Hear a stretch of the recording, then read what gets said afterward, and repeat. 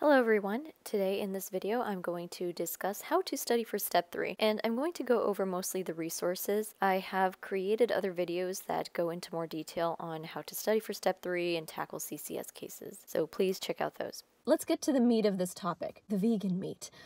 So how exactly should you study for the Step 3 exam? Well, people usually buy UWorld and CCScases. First of all, get UWorld. Use it for its QBank only. Don't use it for its interactive CCS case type questions. They weren't beneficial, to be quite honest. Go to CCScases.com and do those. So UWorld for the UWorld question bank, similar to how you would study for Step 2 on UWorld or even Step 1. And for CCScases.com, do all of the cases if you can. It's really important to note here that I created 2 other videos regarding how to tackle CCS cases / cases on the Step 3 exam, so please be sure to watch those.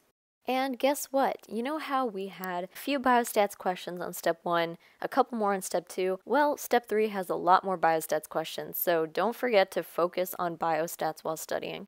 So yes, focus on UWorld Step 3 biostats. You're not going to get any really wild out there biostats questions, but if you do this practice, you should be pretty solid. For extra practice, if you still have an active subscription of the Step 2 UWorld QBank, do the Step 2 biostats if you'd like. You can also go on Amboss and do their biostats questions, focusing on drug ads as well, because there are quite a few drug ads. And I didn't get a full-on Amboss subscription, I just used their free trial and that was enough. And if you want, you can also pay for the extra UWorld Step 3 biostats, but to be honest, I didn't find this to be necessary. It basically just included a more detailed explanation of some questions that were already present on the UWorld Step 3 QBank, so I would save your money, to be honest, but it's up to you. If you want a more detailed explanation, then that might help. Okay, aside from UWorld, maybe Ambossed, and definitely CCScases.com, what are some other resources that you may need to study for the Step 3 exam? Well, if you watch my other video regarding the basic structure of the exam, you'll know that the first aid kind of has some Step 1 questions. So, get out your first aid for Step 1.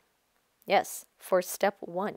So you can pull out your first aid for Step 1 and go to the rapid review section, which is usually at the end of the book, and that will give you some key phrases to look out for that can help jog your memory. So for example, if you see Philadelphia chromosome, that might trigger your memory and you know what the condition is. Also take a look at some of the earlier sections of the first aid for Step 1 book, like the microbiology section, pharmacology section. There may be questions regarding the drug mechanism of action, biochemistry, know the receptors, so for example muscarinic receptors, nicotinic receptors, what acts on what. There may be some anatomy questions, so for example regarding lesions, like so if the patient presents this way and they have, for example, foot drop, what nerve was lesioned? And neurotransmitters, like the level of neurotransmitters in different diseases, like Alzheimer's disease and Parkinson's disease. What are the dopamine levels? Are they high or low, etc.? Other resources that could be helpful include Quizlet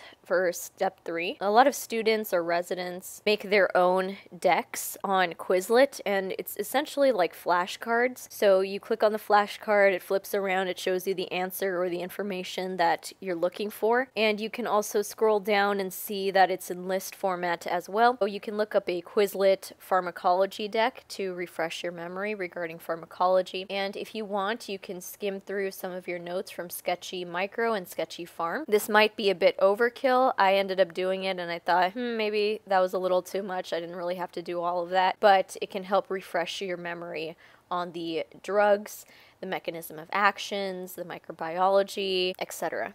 Alright, quick recap for the resources to use for Step 3. The ones that I thought are most important, I starred. So there's UWorld Step 3 QBank. Make sure you focus on biostatistics. Of course, don't ignore everything else. You have to study the other organ systems, etc. as well. If you still have a subscription to Step 2, you can do extra practice problems on biostats using that. You can also use Amboss biostats for extra practice, and even their QBank for Step 3 if you'd like. CCScases.com is a must a must, so you must have that. UWSA to test your knowledge and get a sense of how you might score. You can do an NBME for the Step 3 exam on the official website as well. Step 1 first aid sections that I mentioned, and if you'd like, you can also use the Quizlet banks and Sketchy Micro/Farm to just refresh your memory.